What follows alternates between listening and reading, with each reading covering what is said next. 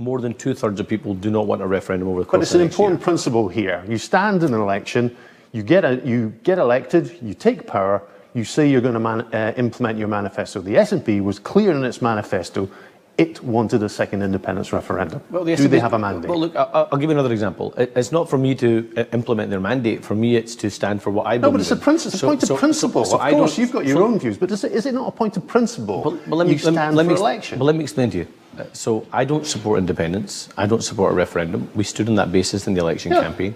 Take the example of if a Conservative Party stood in an election to say we're going to scrap the Department for Work and Pensions, and they won a majority in that election, as horrific as it sounds, I wouldn't then be saying they have a mandate, they must scrap the Department for Work and Pensions. What I'd be saying is... if they stood and got elected. I'd be standing for my own views, saying I would think that's a mistake. Yeah, but that's fine. You lost. You lost this election. Yep. The SNP won it. With the Greens, they have a mandate. Well, you're denying their mandate.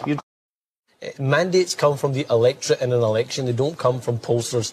John Curtis shouldn't decide when the next referendum is. It should be the people of Scotland that decide when the next referendum is. All right.